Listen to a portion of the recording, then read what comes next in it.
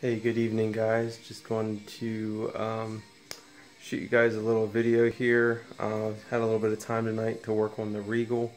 Was messing around with trying to set the timing on this thing so I can mess with the HEI distributor. I'm going to try to get a whole new tune-up kit for it. I did get a new cap and rotor, but I want to get a new coil and module for it as well. Higher performance one. It's stock, and I think it's not working too good. So I'm gonna find it, put it on top dead center, and then I'm going to take the distributor out and clean everything up, and then I'm gonna order the tune-up kit for it, and we should be running good then. So here we go. Okay, so I kind of was messing around with it. I took the cap and rotor off here. You can kind of see what we have here. You can see there's the factory module down there, and then there's the springs and everything, so, and the vacuum port there, and there's the cap. So now I took the fan off, have it laying down there on the floor, just to get better access to it. It's kind of a pain in the butt to spin this thing over. I did take the number one spark plug out, did do that, so now I'm just going to turn it over and feel for the number one cylinder come up, and I'll put in my little tool and we can go from there. So just wanted to give you guys an update. So I'm going to work on that, and then I'll show a video after I get it done. Okay, so I got the top dead center, pulled the distributor out. Here, I'll show you. This is what it currently looks like. I'll show underneath the light. But I'm going to replace the module, and then I'm actually going to get a tune-up kit. So it'll replace the module, all the weights, the vacuum port, and then also on the cap over here, I'm going to get a whole new coil for the top here. There's a coil on the top here, so I'm going to get a whole new coil. It'll be I think the 50,000 volt coil. So here I actually pulled the one valve cover off because I was having a tough time trying to get the top dead center. So I pulled the valve cover off. You can see there. So I got that all working good. So here you can see it has an Edelbrock carburetor with an Edelbrock intake. You can see that I did the heater, took out the heater and the AC, so it doesn't even have the I guess that's what, the condenser or something, whatever that is in the front. I took that out. Here's the Edelbrock cover.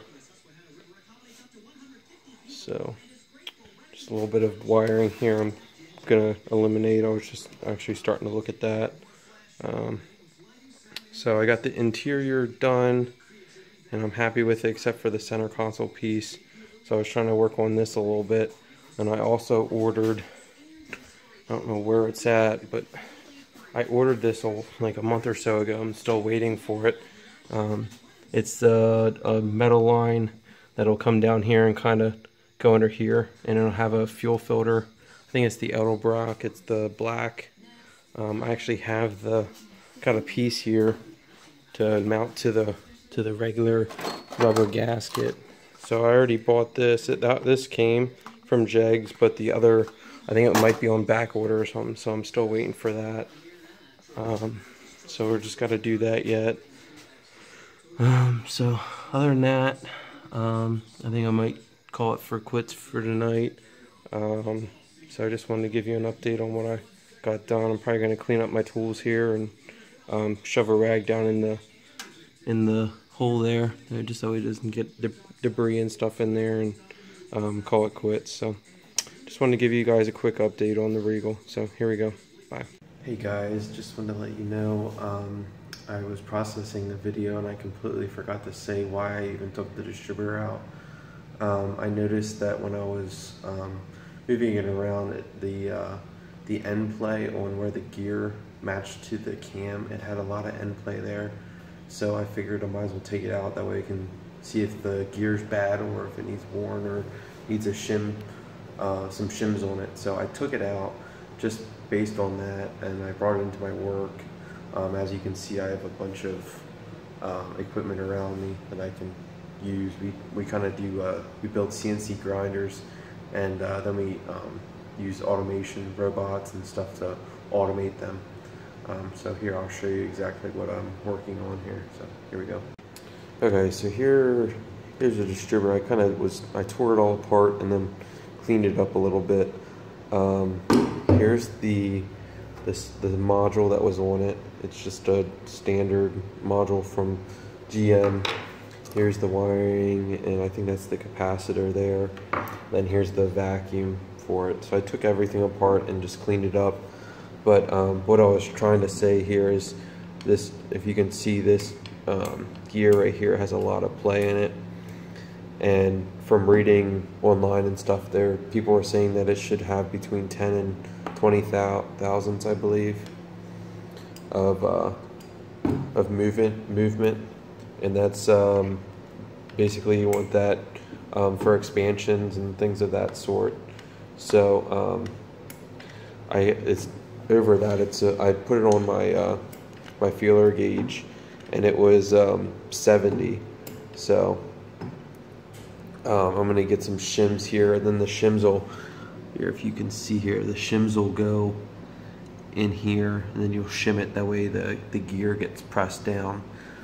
So it just needs that, and then also I'm gonna get the module that's gonna go right here, and everything else looks really good.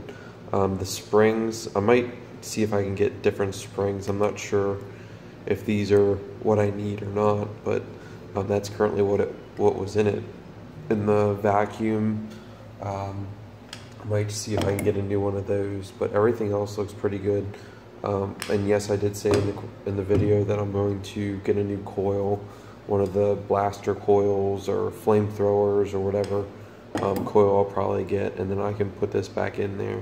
So I just wanted to kind of update and explain why I took the distributor off. So thank you.